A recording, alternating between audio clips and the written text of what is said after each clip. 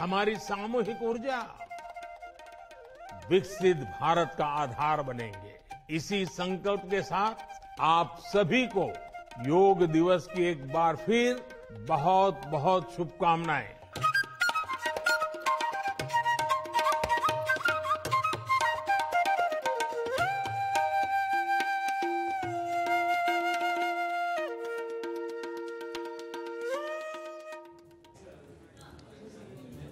Well, welcome to this special broadcast. It is International Yoga Day today. Prime Minister Modi is in New York at the headquarters of the United Nations, where he will perform yoga with several prominent personalities. The event will be attended by delegates from over 180 countries. An estimated 250 million people around the world are expected to participate in the International Yoga Day festivities. Here is the Prime Minister, Narendra Modi, and the General Secretary of the United Nations on Yoga Day celebrations. मुझे विश्वास है योग से हम अपने स्वास्थ्य को भी बेहतर बनाएंगे और इन संकल्पों को भी आत्मसात करेंगे। हमारा शारीरिक सामर्थ्य, हमारा मानसिक विस्तार, हमारी चेतना शक्ति, हमारी सामूहिक ऊर्जा विकसित भारत का आधार बनेंगे। इसी संकल्प के साथ आप सभी को योग दिवस की एक बार फिर बहुत बहुत शुभकामनाएं।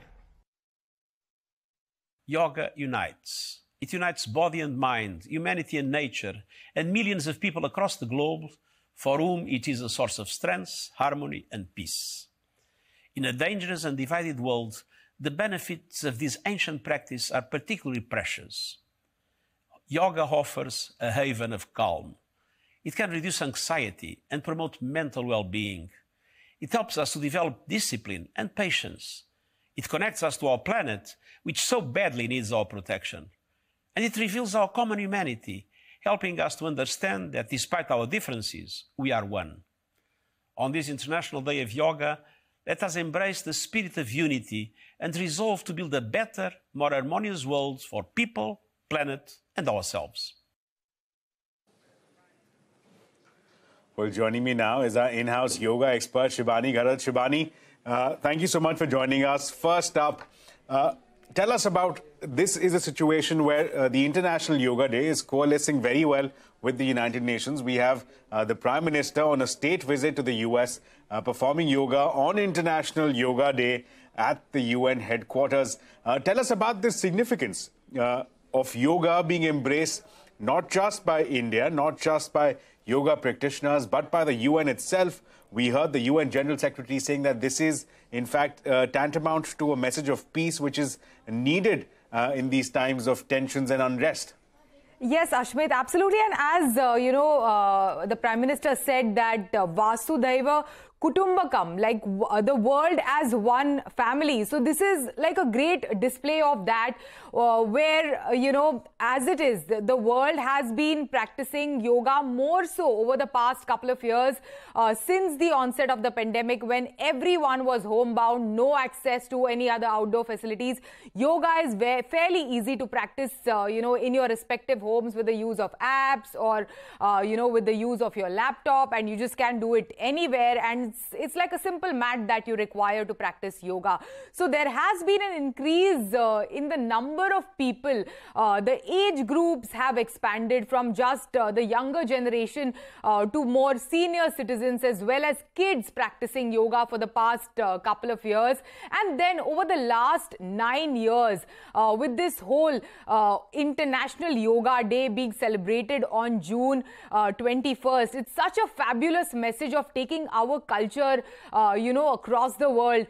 This is something that we have never done before. China has done it in a big way in the past, where they spoke about their culture extensively and took it to the world. This is, our time to take yoga, which, has been rooted in the Indian culture for such a long time. And, we see global leaders doing it together. So it's just a beautiful thing. And now, since the increase in popularity of yoga, from Madonna to Michelle Obama to, all these politicians, diplomats practicing it over the world. It's such a wonderful message, Ashmit.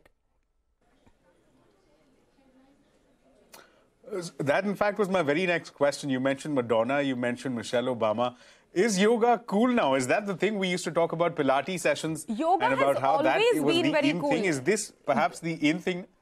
Yoga has always been very cool. So I've traveled to quite a few places in the world, and even in Eastern European countries and countries like Serbia or even Bulgaria, every nook and corner there is a yoga studio, and this is something that we have kept away from, but because now world is taking such a notice, and even Indians who used to be like very gym bound have started appreciating, because also a lot of people around the world have taken yoga so seriously over the past couple of years. Also, as I mentioned, because a lot of people started accessing it through apps like Sarva Yoga and all, which has investments of the likes of Jennifer Lopez.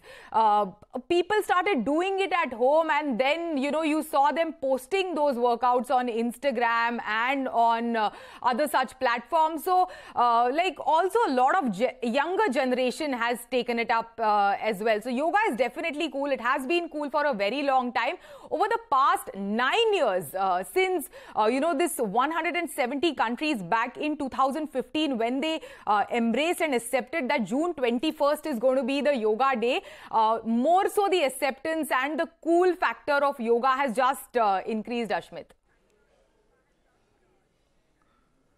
Well, interesting you point out that the cool factor has increased. In fact, if you scroll through at least when I scroll through my Instagram feed, all I find is a number of youngsters from the Gen Z taking on yoga as a lifestyle. But speaking of taking it up as a lifestyle, Shibani, you've been at work as, of course, the resident yoga expert of CNBC-TV18. Tell us about your experience. You were interacting with a yoga practitioner. What were the takeaways for you from earlier today? So what I really like today or this year is that, central government has instructed its employees to incorporate a brief Y break, which is yoga break, or at their chair or at their desk in office to relax, relieve and, relieve the stress and enhance concentration at the workplace. This Y break protocol, in fact, introduced by Ayush Ministry, includes simple yoga practices which can be performed, or asanas, pranayama, etc., that can be performed, breathing techniques that can be performed, including meditation that can be performed at your desk or working from home if you have long hours, that you have at work. Also, long day at work puts a lot of strain on your back, and if you have an aching back or any kind of stiffness, here are a couple of exercises that, in fact, I performed with a yoga expert right here in office, and you can do it anywhere, even sitting at your desk, on your chair, which will definitely help you ease that strain in your back. Now, if you're someone who spends long hours at your desk, then back issues or spinal cord problems is something that you must have faced at some point in time in your life. But how do you stretch and strengthen your back while you are in your chair at your desk? To tell us more, we are joined in by YouTuber Yogini Rashmi Ramesh. Rashmi, welcome to CNBC-TV18. Thank you very much. So for the back and spine, it's important to have mobility and movement throughout your spine. Sure. So we'll do 3 simple exercises. Perfect. Focusing mostly on your cervical, your lumbar, and a little bit of stretching to the side. Sure. Yeah. So you place your palms either on the handle of your chair or on your knees, however you feel comfortable. You inhale, slowly push your chest out and look up with your head. And as you exhale, slowly touch your chin to your chest and push your spine to the back. Do it a couple more times. Inhale, push your chest out, look up with your head. Exhale, slowly touch your chin to your chest and push your abdomen to the back. And slowly come back to the center. We'll move on to doing sideways stretches. So you place your palm on the handle of your chair, raise your opposite hand up and stretch to the side. Feel like somebody is really pulling you sideways.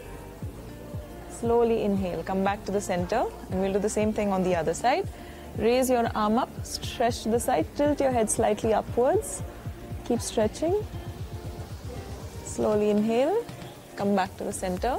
Last one we'll do is a spinal twist. Sure. So you place your right palm on your left handle, left hand behind you, Look beyond your shoulder and twist. While you hold this, keep breathing. Slowly come back to the center, and same thing on the other side. Left palm on your right handle, right arm behind you. Twist, look beyond your right shoulder, and then slowly come back to the center. All right, this already feels so good. Thank you so much for sharing these stretches and twists with us, Rashmi. My pleasure.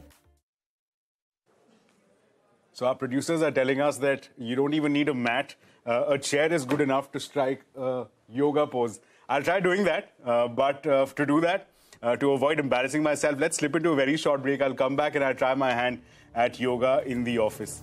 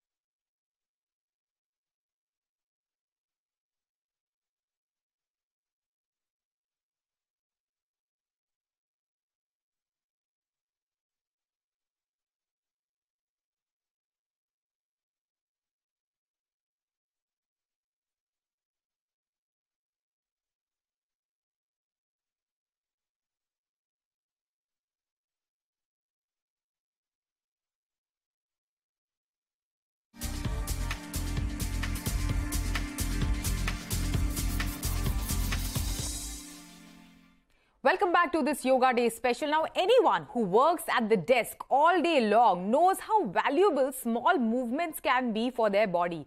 On this International Yoga Day, if you have missed your 2-minute plank at home, then here are a few core strengthening yogasanas that can actually be performed at your desk or even on your chair.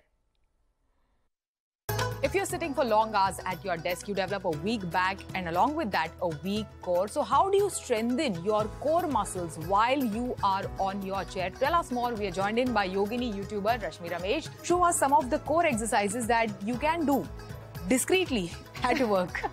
Sitting on a chair. Yeah. So one is one of my favorites, which is the boat pose, sitting on a chair. So just start to raise both your legs up. Okay. And then slowly, if you want to challenge yourself more, slowly raise both your arms up as well. Remember not to take back support, so don't lean back on your chair.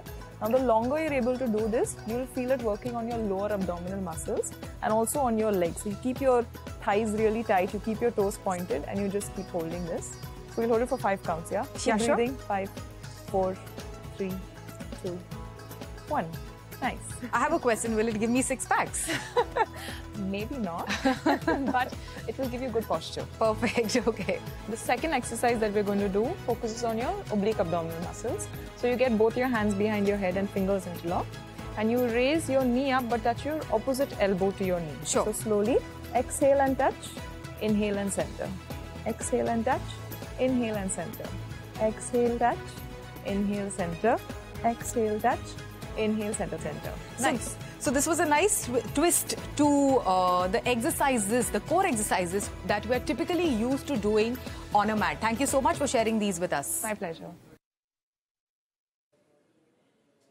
Well, we're beginning to get visuals of the arena of the UN headquarters where the Prime Minister Narendra Modi will be arriving shortly. He will be performing yoga on the International Yoga Day at the UN headquarters. Again, a hugely significant day, not just for India, not just for the Prime Minister, but for yoga at large. We'll begin to get updates, and as we begin to see the Prime Minister coming in, we'll share those updates with you. We'll share his comments and words with you. He's expected to address the gathering there as well. We'll get you his comments as soon as the proceedings begin at the UN arena, at the UN headquarters. But in continuing with our conversation, Shibani, from earlier, do share with us in terms of adoption of yoga. You mentioned how yoga is being done at work now, but for a very large part of the last 3 years, we had a situation where people were working from home and dealing with COVID, a pulmonary situation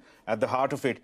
Is that something that contributed towards perhaps greater adoption of yoga, people becoming more conscious of lifestyle constraints, of lifestyle issues, and perhaps moving to yoga as a remedy, as a solution? Absolutely. And, you know, we were also restricted to, like, you know, our 4 walls at home with limited movement. You know, at least this is something that I have seen, you know, and it's around me, like in my aunts and uncles who have, you know, crossed a certain age.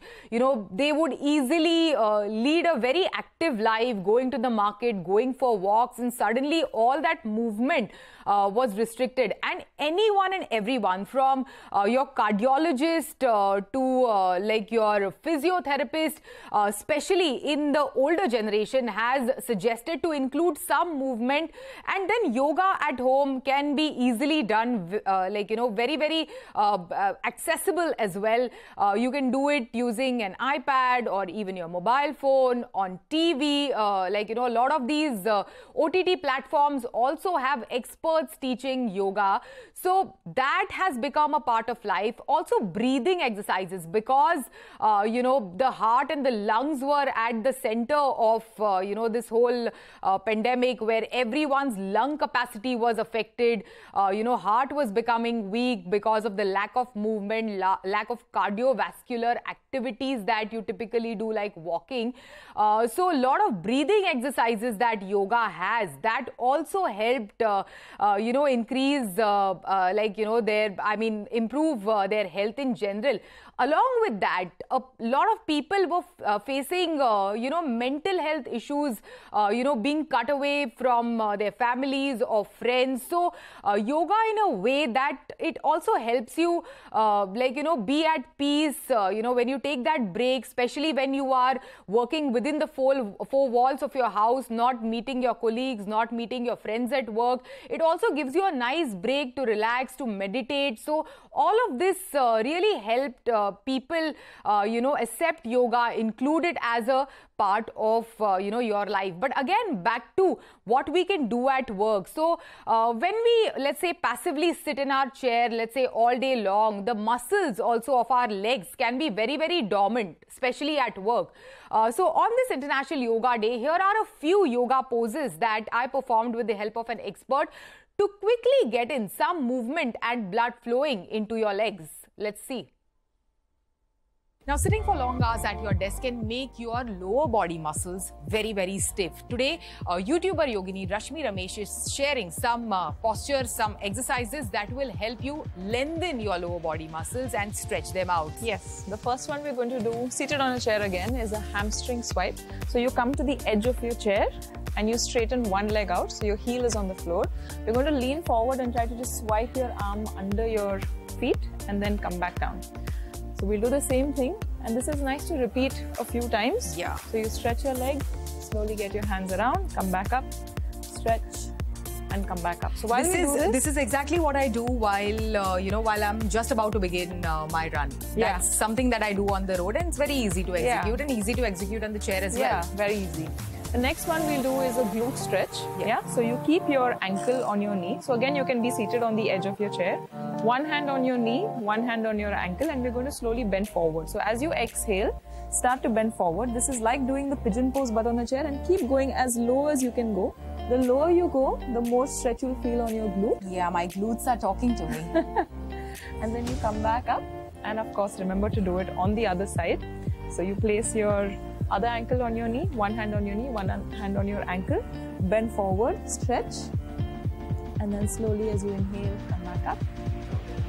Wow, that was a very nice stretch to my lower body muscles, my glutes, my hamstrings. Thank you so much for sharing these. My pleasure. Right, so the 9th International Yoga Day celebrations are about to begin. We're again getting those visuals. The visuals that you see there are that of the North Lawn Gardens of the UN in New York. That's the headquarters of United Nations. Those celebrations of the 9th Yoga Day will be led by none other than the Prime Minister himself. He will be leading those celebrations.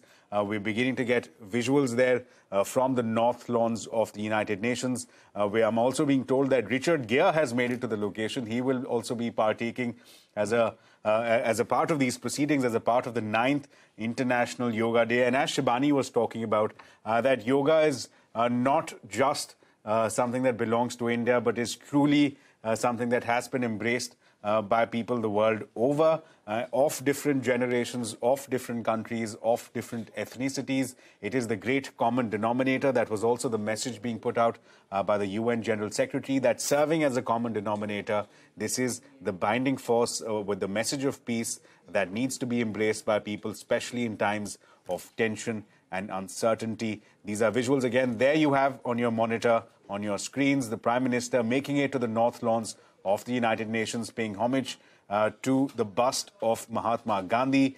We will be beginning shortly with the celebrations of the 9th International Yoga Day. This, of course, will mark for the first time that we have an Indian leader performing and celebrating the International Yoga Day at the UN headquarters itself. So again, an important day this, the Prime Minister marking it with his very presence. We have also a large number of stakeholders from the world of business, from the world of health, from the world of economy, who've in fact made it to the location. As we were mentioning a little while earlier, we had stars, even Hollywood stars such as Richard Gere, make it to the location.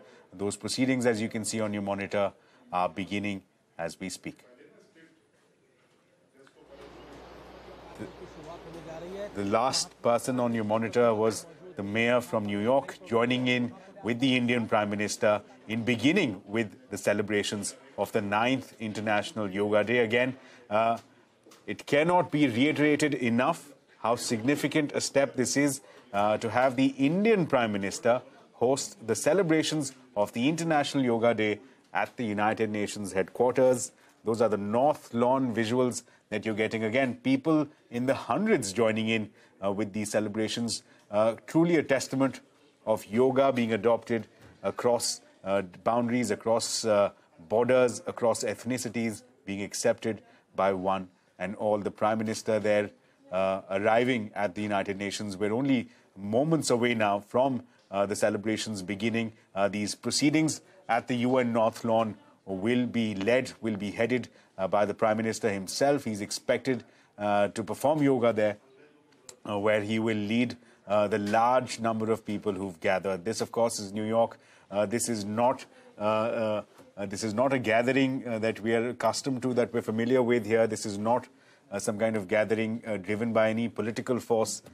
This is primarily a drive towards, a push towards yoga that people are interested in, that people have joined and have decided to take part in. Again, these celebrations to be led shortly by the Prime Minister himself. In fact, on that count, speaking of yoga being the common denominator, we reached out to a whole host of people. We also spoke to a corporate leader who has been a proponent and an active practitioner of yoga for over 2 decades now, Rajiv Bajaj, Managing Director at Bajaj Auto. Let's in fact listen in to what he had to say about the benefits of yoga.